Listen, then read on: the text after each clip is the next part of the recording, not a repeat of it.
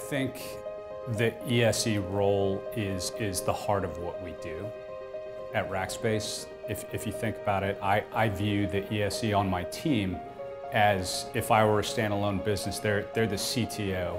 They're the CTO, the architect, the designer, the sysad, all rolled up into one. The account managers and the enterprise support engineers truly own the customer relationship.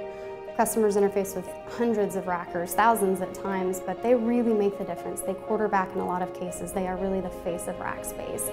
So when things are going well, typically they've added that fanatical touch, and when things are potentially not, or customers are encountering challenges or growth pains, it's the account managers and the enterprise support engineers collaborating that really makes the difference. My customers see myself and my account manager as Rackspace.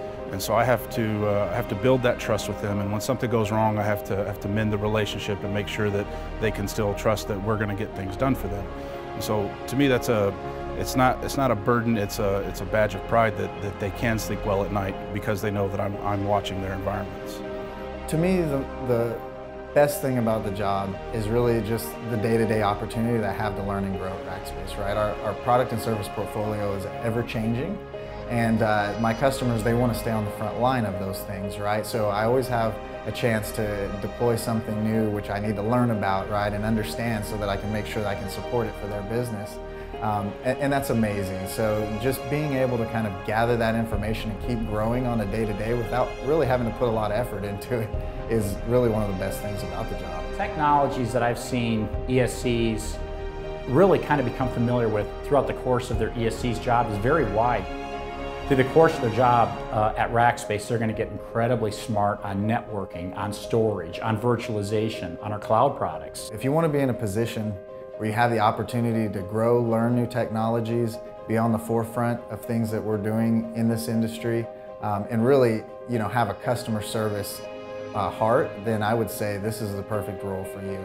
I mean, you get not only to kind of deal one-on-one with these clients as their point of contact here at Rackspace from a technical perspective, but also you have the freedom to handle these accounts in the way that they want to be handled. So there's no guidelines, there's no policy for how we do business. It's all about kind of integrating with these customers and really becoming a part of their team to the point where you're doing business the way they want to do business. And that freedom to me is integral. What I've found most important is finding ESCs that are lifelong learners.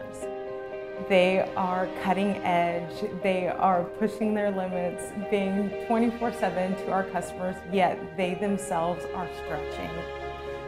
A lot of our ESCs know how to network well, others learn how to network as they get here, but they always learn how to work well with each other, so it's really truly like a grassroots type of job.